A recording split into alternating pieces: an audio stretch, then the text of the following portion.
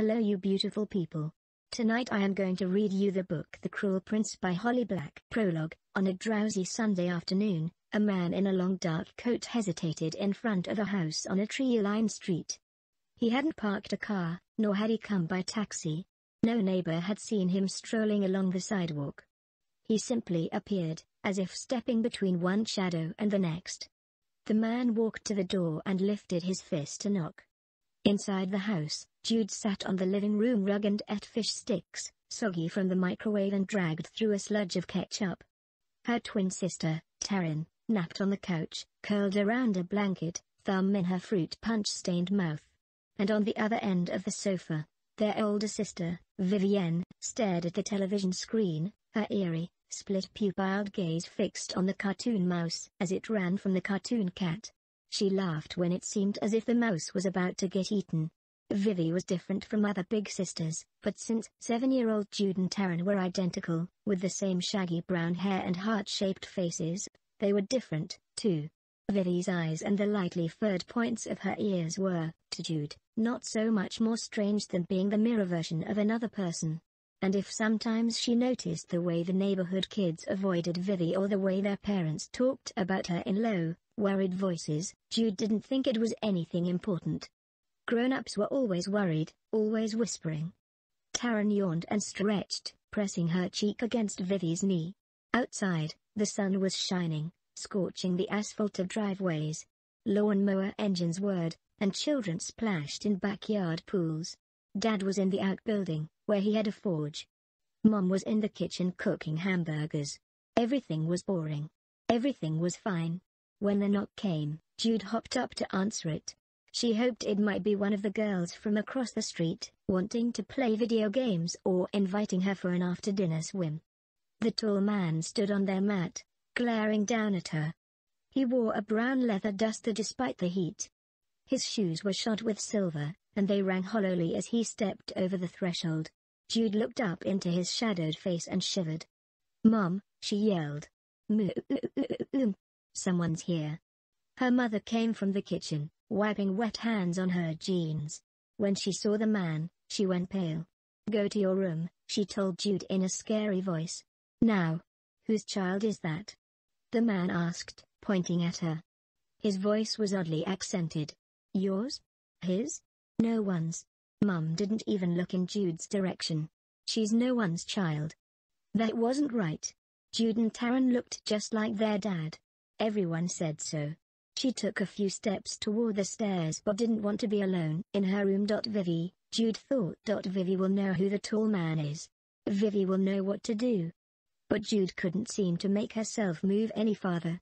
"I've seen many impossible things," the man said. "I have seen the acorn before the oak. I have seen the spark before the flame. But never have I seen such as this, a dead woman living. A child born from nothing." Mom seemed at a loss for words. Her body was vibrating with tension. Jude wanted to take her hand and squeeze it, but she didn't dare. "I doubted Barlakin when he told me I'd find you here," said the man, his voice softening. "The bones of an earthly woman and her unborn child in the burned remains of my estate were convincing. Do you know what it is to return from battle to find your wife dead, your only heir with her? To find your life reduced to ash?" Mom shook her head, not as if she was answering him, but as though she was trying to shake off the words. He took a step toward her, and she took a step back. There was something wrong with the tall man's leg. He moved stiffly, as though it hurt him. The light was different in the entry hall, and Jude could see the odd green tint of his skin and the way his lower teeth seemed too large for his mouth. She was able to see that his eyes were like Vivi's. "I was never going to be happy with you," Mom told him. "Your world isn't for people like me." The tall man regarded her for a long moment. "You made vows," he said finally. She lifted her chin. "And then I renounced them." His gaze went to Jude, and his expression hardened. "What is a promise from a mortal wife worth?" "I suppose I have my answer." Mom turned. At her mother's look, Jude dashed into the living room. Taryn was still sleeping. The television was still on. Vivienne looked up with half-lidded cat eyes. "Who's at the door?" she asked. "I heard arguing."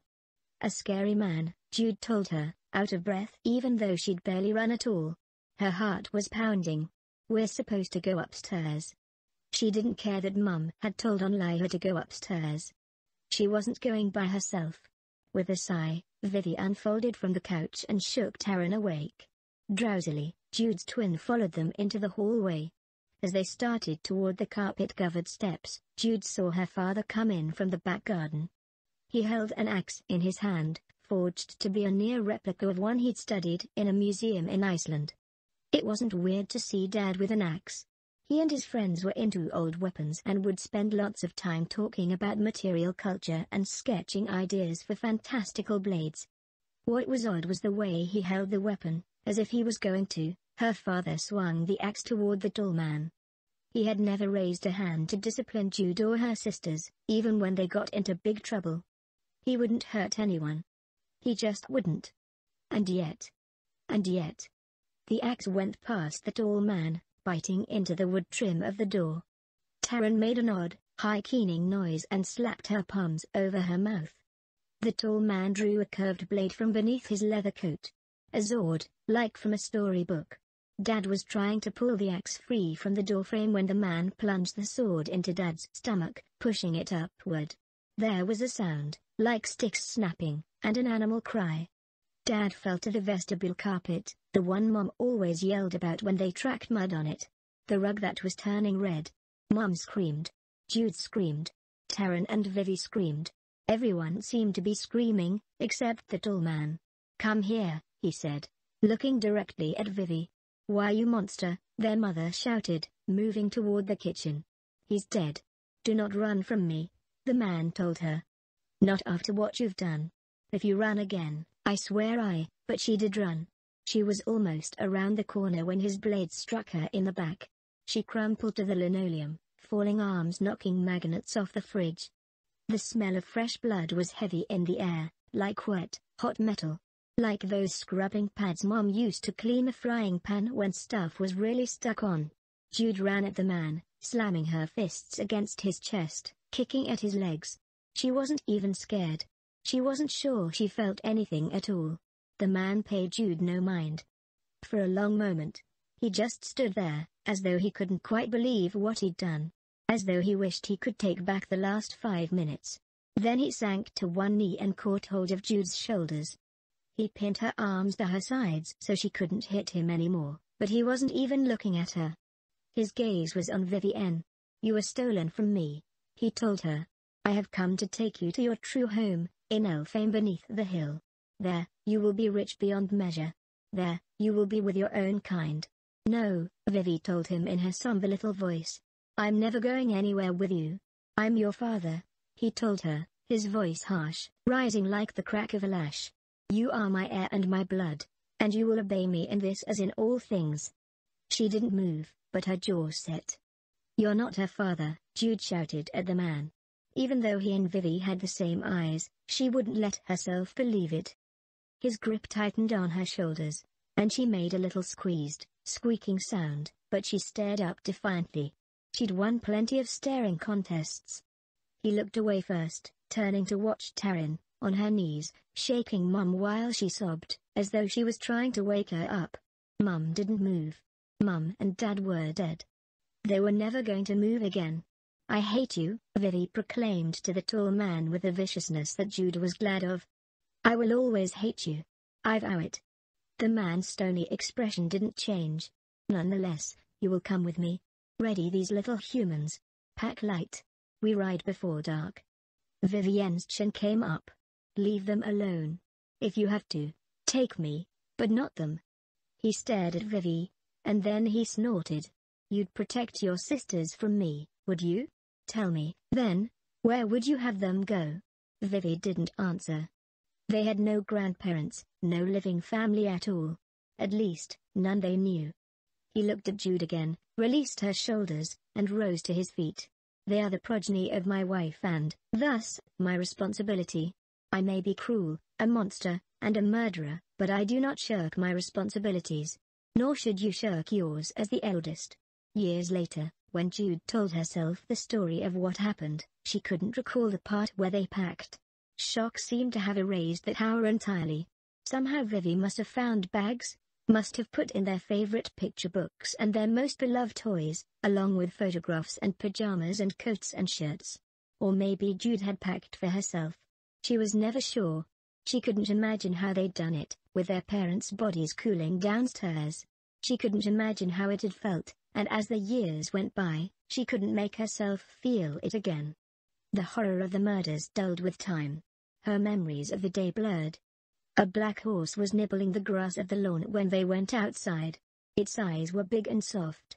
Jude wanted to throw her arms around its neck and press her wet face into its silky mane. Before she could, the tall man swung her and then Taran across the saddle, handling them like baggage rather than children. He put Vivi up behind him. "Hold on," he said.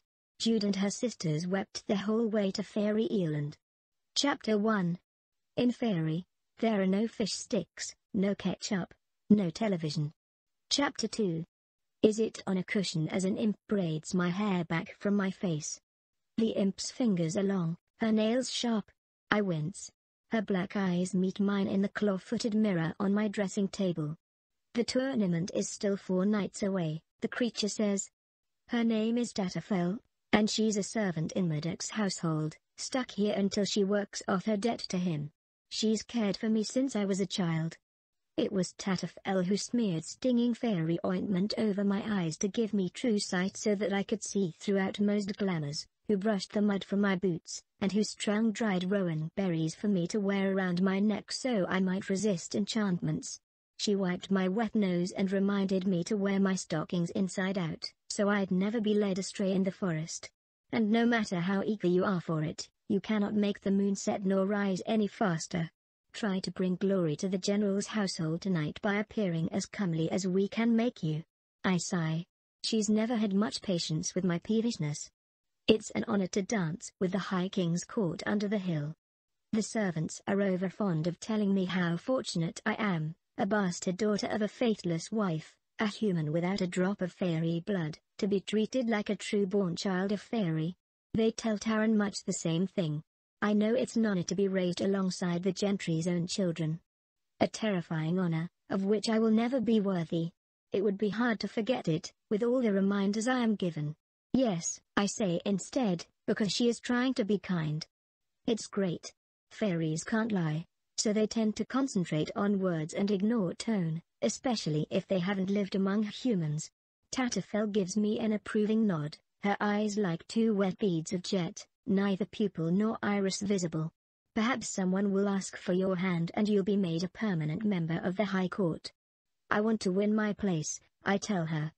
The imp pauses, hairpin between her fingers, probably considering pricking me with it. Don't be foolish. There's no point in arguing, no point to reminding her of my mother's disastrous marriage.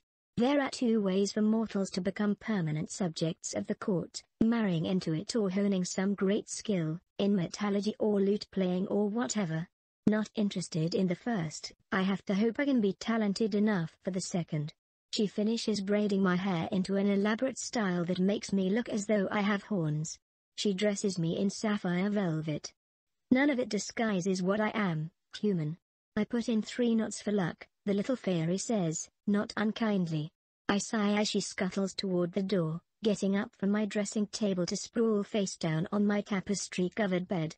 I am used to having servants attend to me. Imps and hobs, goblins and grigs. Gossamer wings and green nails, horns and fangs. I have been in fairy for 10 years. None of it seems all that strange anymore. Here, I am the strange one, with my blunt fingers, round ears, and mayfly life. 10 years is a long time for a human. After Mudok stole us from the human world, he brought us to his estates on Insmire, the Isle of Might, where the High King of Elfame keeps his stronghold. There, Mudok raised us, me and Vivienne and Taran, out of an obligation of honor. Even though Taran and I are the evidence of Mum's betrayal, by the customs of fairy, we're his wife's kids, so we're his problem. As the High King's general, Mudok was away often, fighting for the crown. We were well cared for nonetheless. We slept on mattresses stuffed with the soft seed heads of dandelions. Mudok personally instructed us in the art of fighting with the cutlass and dagger, the falchion and our fists. He played nine men's Morris, fiddle, and fox and geese with us before a fire. He let us sit on his knee and eat off his plate. Many nights I drifted off to sleep to his rumbling voice reading from a book of battle strategy. And despite myself, despite what he'd done and what he was, I came to love him.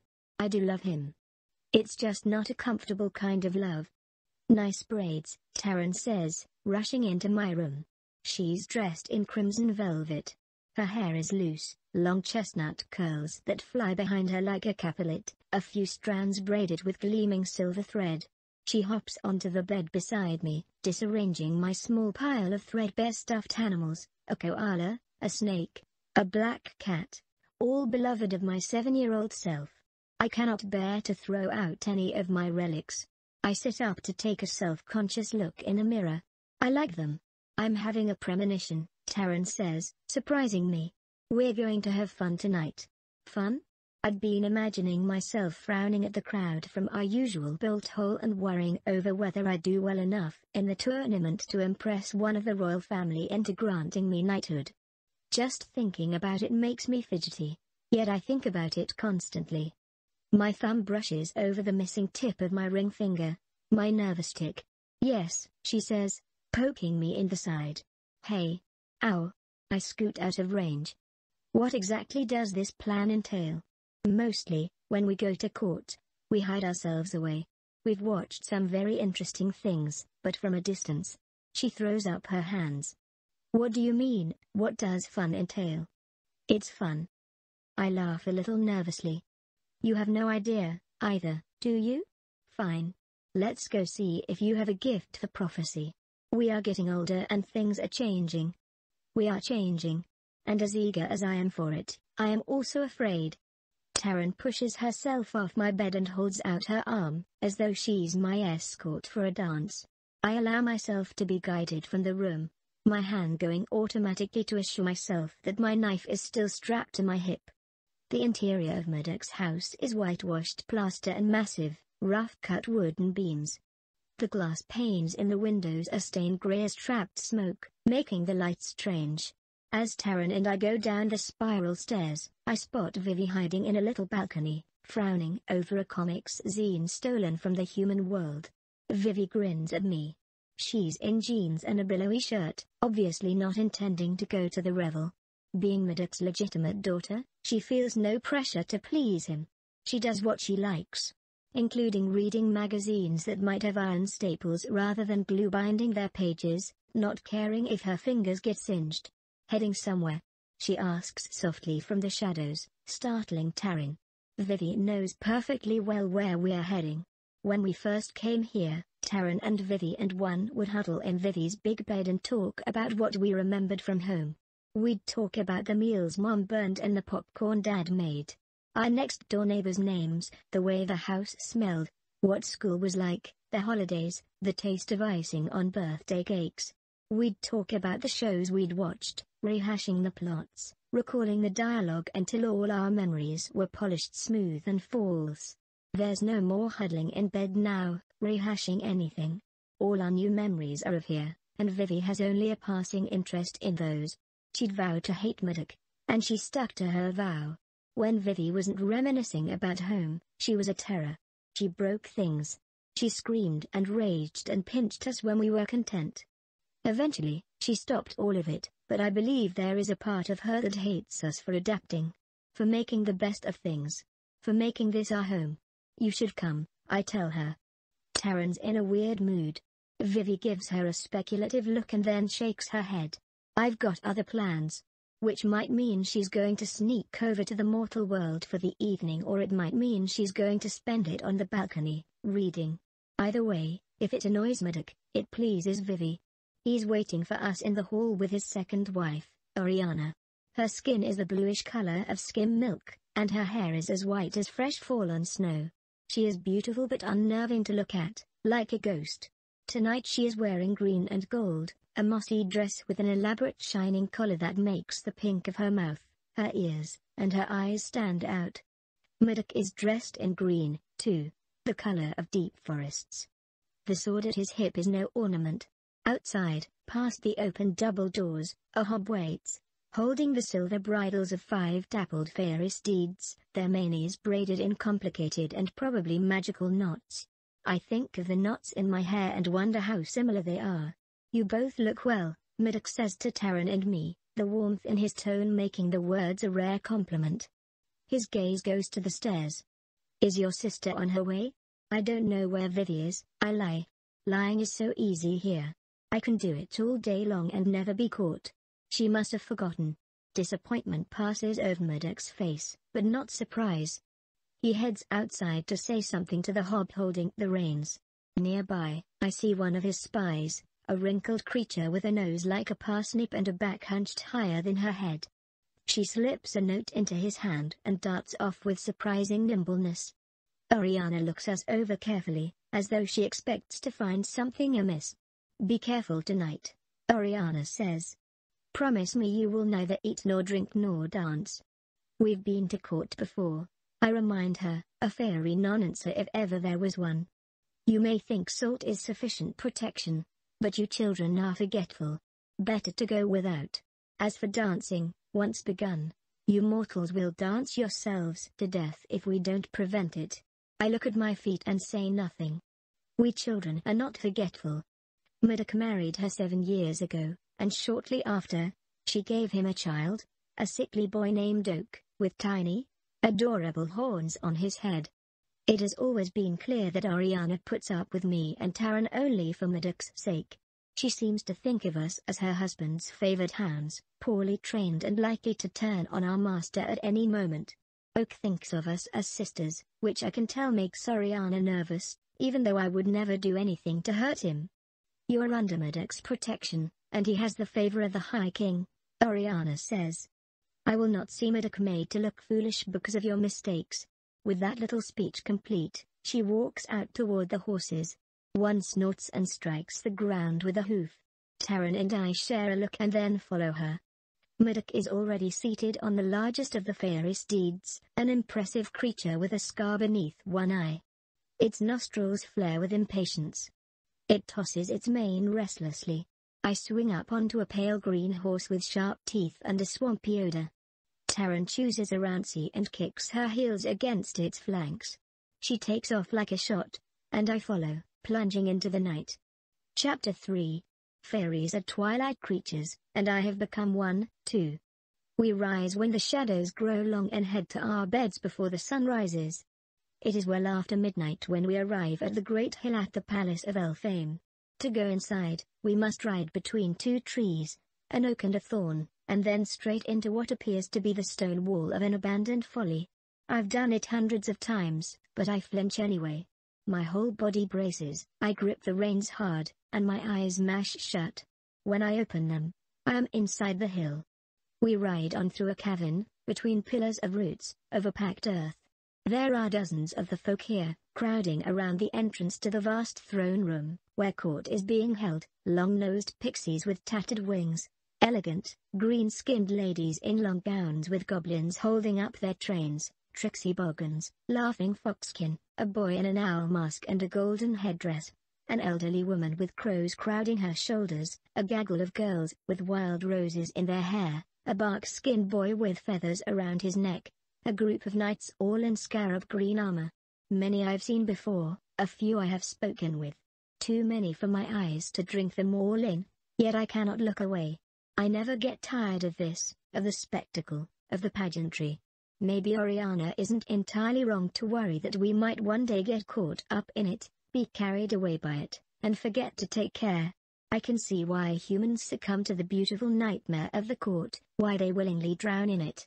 I know I shouldn't love it as I do, stolen as I am from the mortal world, my parents murdered. But I love it all the same. Middox swings down from his horse. Oriana and Taran are already off theirs, handing them over to grooms. It's me they're waiting for. Middox reaches out his fingers like he is going to help me, but I hop off the saddle on my own. My leather slippers hit the ground like a slap. I hope that I look like a knight to him.